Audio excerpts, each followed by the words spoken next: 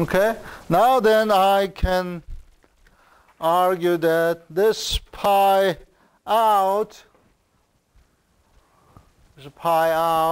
is proportional to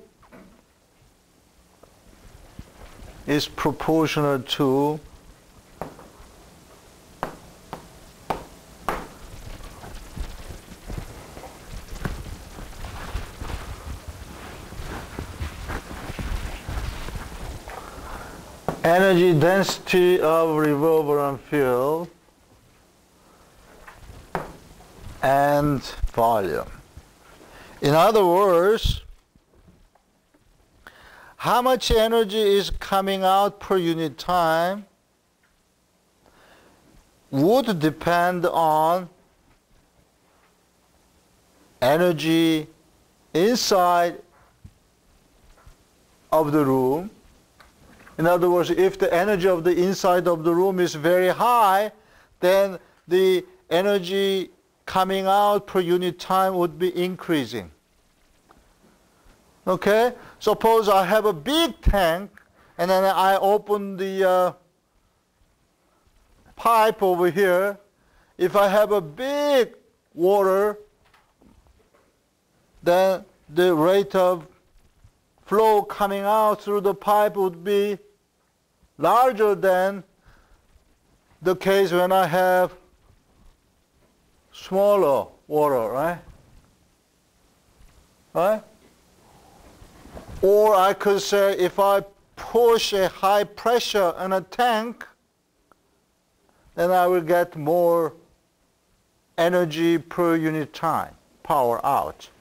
So this is quite acceptable. Therefore, I can write now that D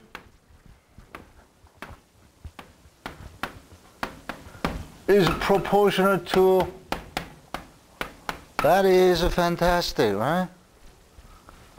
That is fantastic. To make this proportionality to equal, I need something that has to do with the time, right?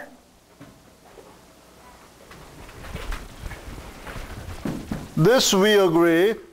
Then we want to change this proportionality to equality. Then we can see that we need some time constant that we do not know yet, but from this logic we can say that I can write this equation, proportionality equation, to equality by introducing time constant tau.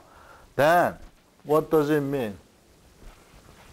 Then the energy density inside of the reverberant room, we can solve this, right? Yeah. It's simply E reverb in the beginning, and then exponential minus T over tau.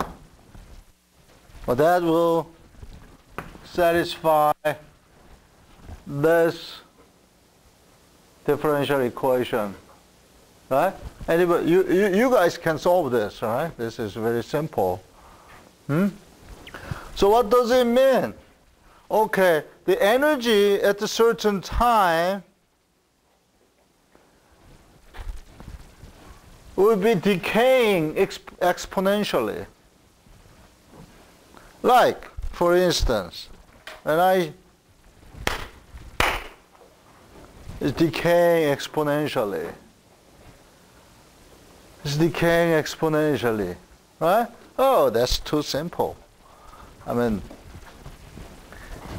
is that all the famous Sabin found a long time ago? Is that all that the Sabin got the fame out of it? Yes.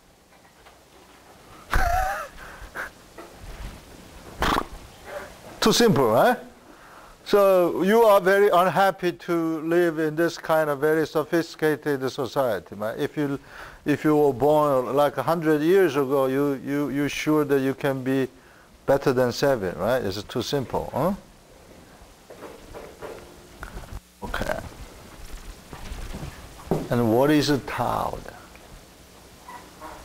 I ask you, what is a Tao then? That is simple. So I ask you, what is then Tao?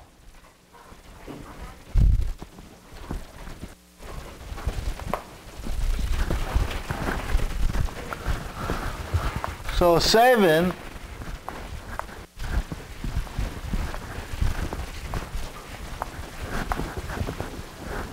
found that the Tao is proportional to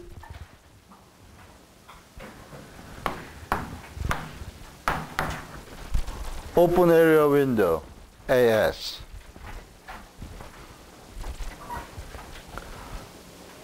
That's too simple too. He, she is always too simple.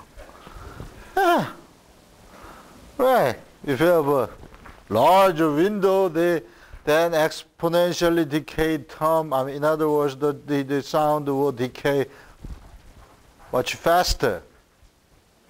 If it has a small open area window, then the rate of energy we lose is getting smaller and smaller. Therefore, Tau has to be inversely proportional to open area window.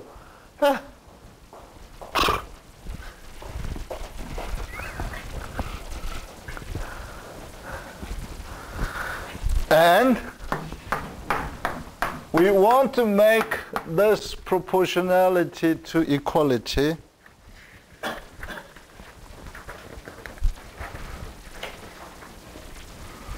Okay, it turns out to be